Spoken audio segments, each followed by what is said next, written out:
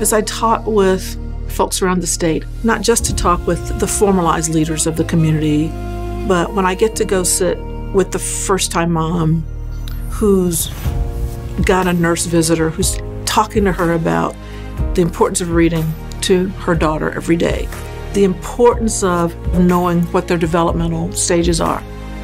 Not only does that change the trajectory of that young woman's life and that child's life, but also the people around her.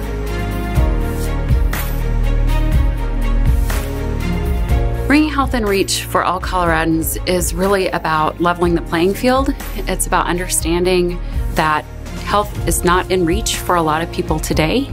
There are places in Colorado where there's absolutely no access to primary care. There are neighborhoods here in Denver that don't have access to fresh and healthy food.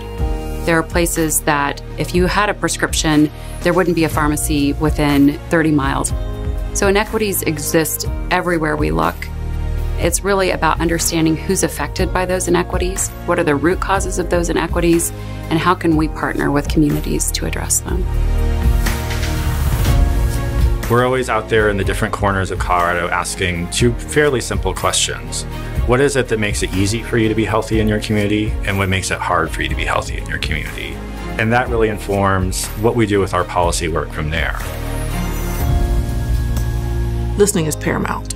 Listening not just to the experts in the field, listening not just to the practitioners on the ground doing the work, but listening to the end user, the end consumer.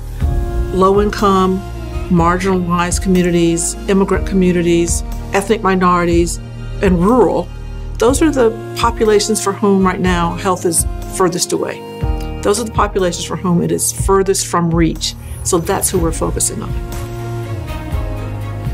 It's really about making sure that we are learning from the experts, and the experts are the people who live and work in those communities.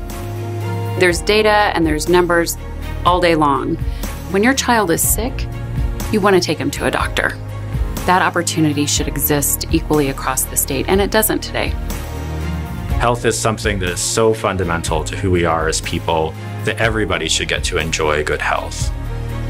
If you have your health, you have everything.